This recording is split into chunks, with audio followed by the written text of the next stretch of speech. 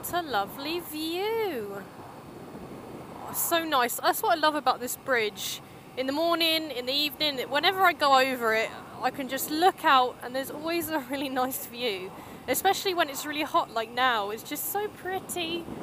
So nice. And there's a little nature reserve just there that you can walk around, and you can also see the bridge from it as well. You can see all these nice views and some more lovely nice views, and it is quite secluded.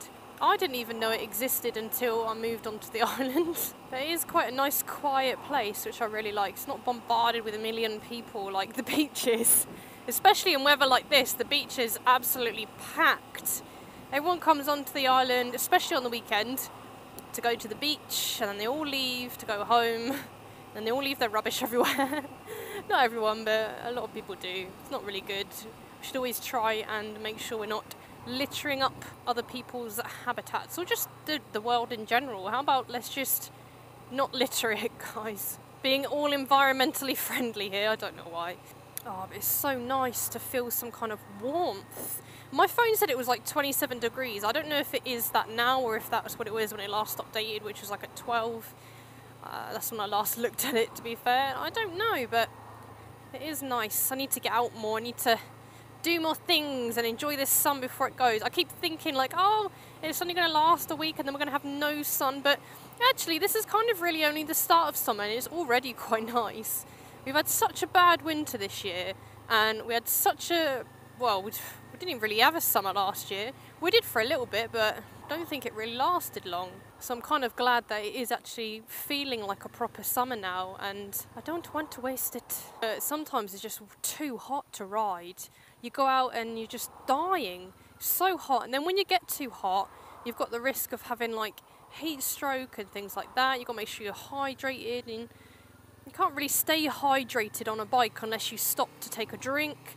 So if you're planning a journey where you're going to be going on a long ride somewhere, make sure you plan a few stops along the way if it's really hot. It's just that you can get off the bike, have a drink, chill out. Because if you get too hot, you're not going to be concentrating as much, and that can hinder your riding, and you don't want to crash just because you were too hot and you weren't thinking properly.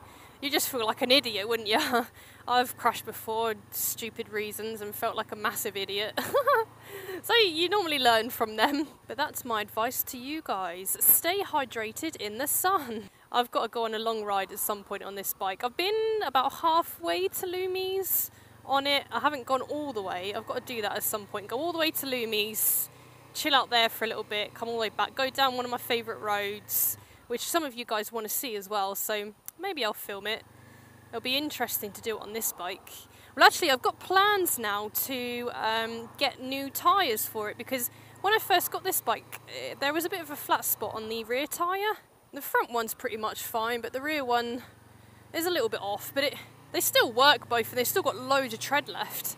But I just think, well, I might as well just get some new tyres and just start fresh. Then that way, I've got ones that'll probably feel a lot nicer, especially brand new. So I'm going to go ahead and do that, and I'm getting the money back now from my bike, my CBF that I had.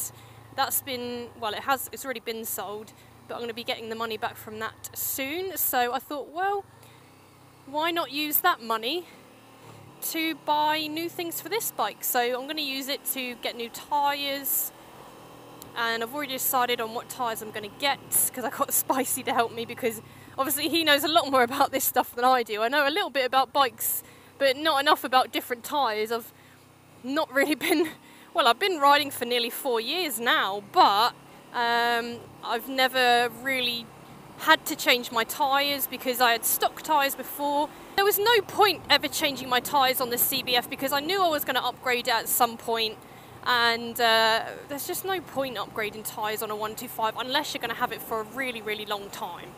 So now is a good opportunity. I mean, this bike's already got good tyres, but why not upgrade them? And I'm going to go for something a little bit nicer, actually. But yeah, Spicy knows so much more about tyres than I do, so I got him to help me pick some. And I'm quite happy with the choice, so we're going to go ahead and get that done at some point. And then, oh my God, it's going to feel, I just imagine it's going to feel so much nicer. So I can't wait for that. But yeah, that's really all I wanted to talk about today. I haven't really got anything else to say, so I'm just going to leave the video here. I know it's sort of the same place as last time, but I can only really film on my way to and home from work, so you're just going to have to deal with it, guys. Anyway, I'll catch you in the next one. Bye!